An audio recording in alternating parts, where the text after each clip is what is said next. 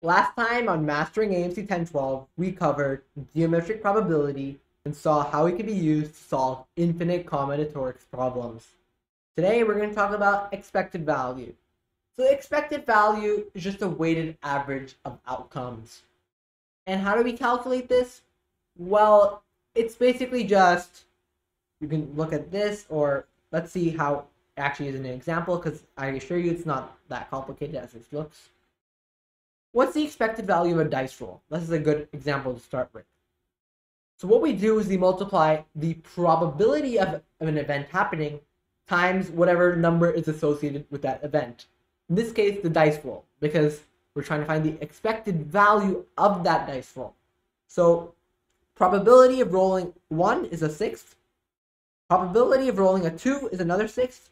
So on, all the way till 6 is a sixth. So the expected value is just the sum of all of these. So in this case, it's 3.5. Because all the rolls from 1 to 6 are equally likely. But there's a shortcut in this case. Because it's symmetric, all the numbers from 1 through 6 evenly covered, just take the average of 1 and 6. 3.5 directly. Because 1 plus 6 divided by 2 is 7 over 2. And it's symmetric for all values in between. 2 and 5 are symmetric, 3 and 4 are symmetric, about 3.5. So you don't always have to do this giant sum. And now that we understand what it means, what this is saying is xi is the value and p of xi is the probability, and we're just summing this product over all such values. Okay, now here is the most powerful theorem in expected value. Linearity of expectation. What is linearity of expectation?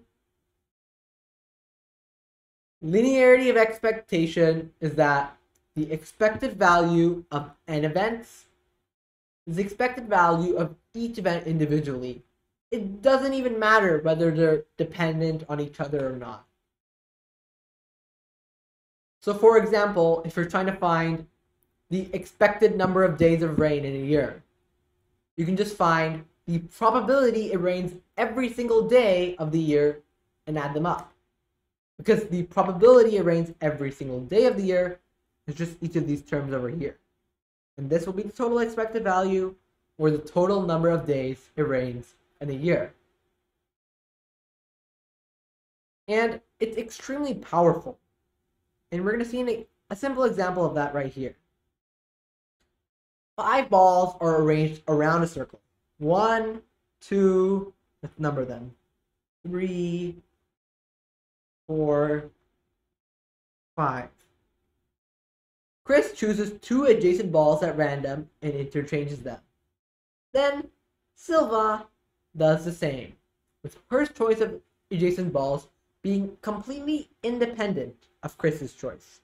What's the expected number of balls that occupy their original positions after these 2 successive transpositions? So let's use linearity of expectation. I know it's a fancy word, but it's super powerful. Let's find the probability that each individual ball will be back to its original position after those 2 transpositions. So what are the ways for a ball to stay in its original position, or go and come back even? Well, first of all, what's the probability? It won't be selected for any of the transpositions. Well, first of all, Chris chooses 2 balls. So 3/5 of the time, a ball won't be chosen for a transposition. Let's say he flips 1 and 2, for example. Then 3/5 of the time, it won't change. Now Silva does the same. So what's the probability that Silva also doesn't pick up a specific ball? Right now we're talking about just 1 ball, not all of them. Just 5, let's say. So there's a 3/5 chance 5 won't get flipped by Chris, and there's a 3/5 chance it won't get flipped by Silva. Because they all have equal probability, 3/5. 2/5 of the ball swapped, 3/5 not. There is a 9/25 chance that the ball does not get moved at all. Now, what about if maybe after 2 moves, it returns back? So what if Chris moves some ball some way, and then Silva just moves that ball back? Let's take, we're gonna again take a look at ball number 5. Let's say maybe it was chosen. Maybe it was chosen. Let's say 5 and 1 were flipped. Let's say. If we flip 5 and 1, then this would be 1 here, and this would be 5 over here. Okay. Now, what if Silva undoes that? So, what's the probability that 5 was chosen originally as one of the balls? 2/5, right? Out of all the balls, 2 of them are swapped. 2/5 chance swapped by Chris. Okay. Now, what if it's also picked for the second swap with Silva? There's a 2/5 chance of that as well. Because it can be picked again, equal probability, even if it's in a different location. That doesn't matter. Maybe it's here now. That doesn't matter. It still has a 2/5 chance. But what other ball would Silva be picking in that case?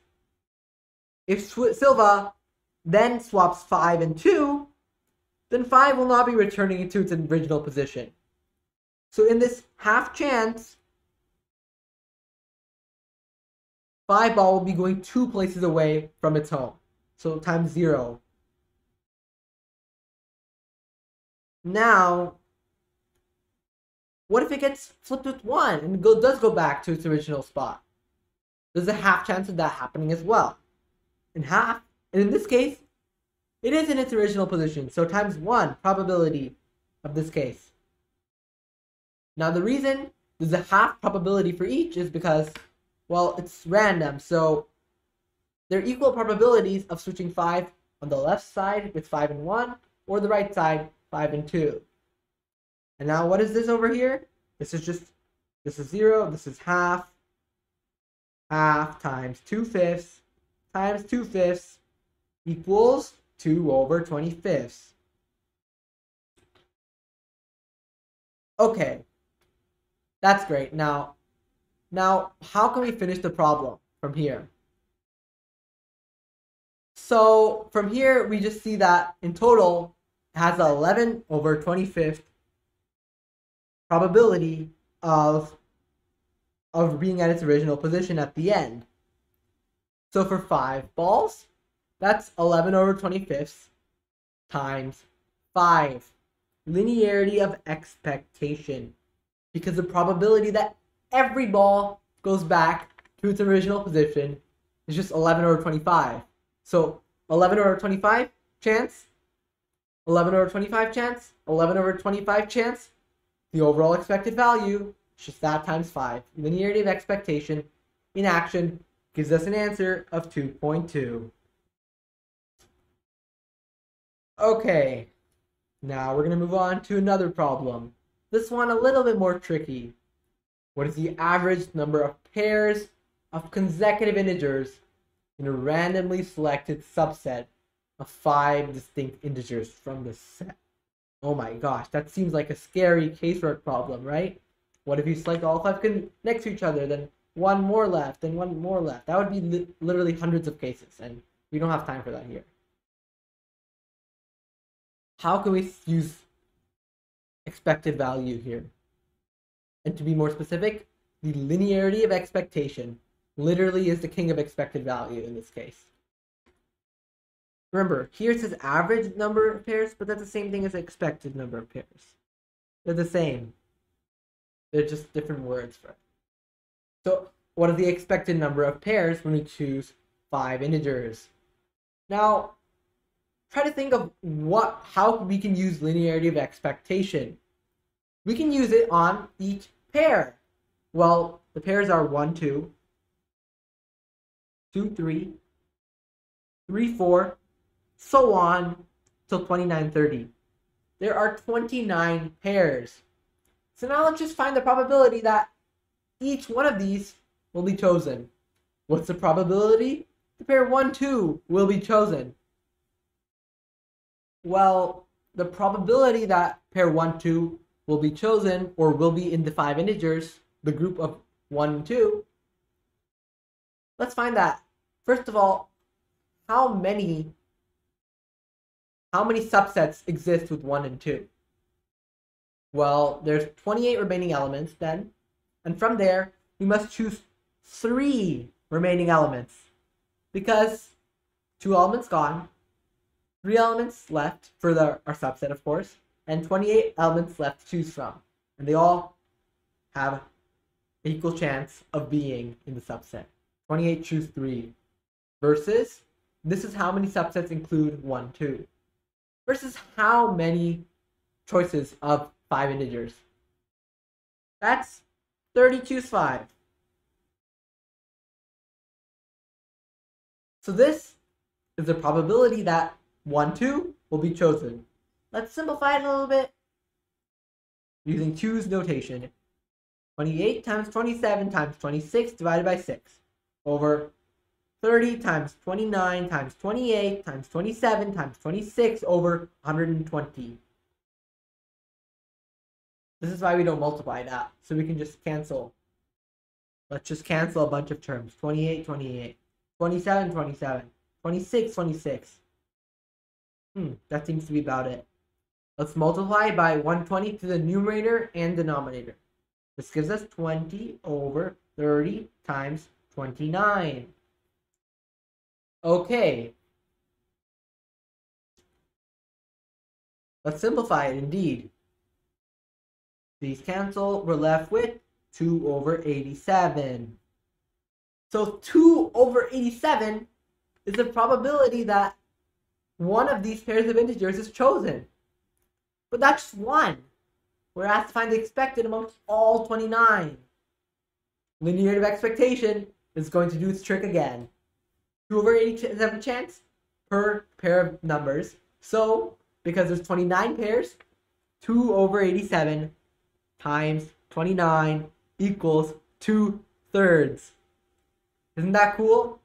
How we just simplified this whole problem with linearity of expectation. It would be an impossible thing to do without linearity of expectation. 2/3 is their answer. 2/3. And that is the answer in this case.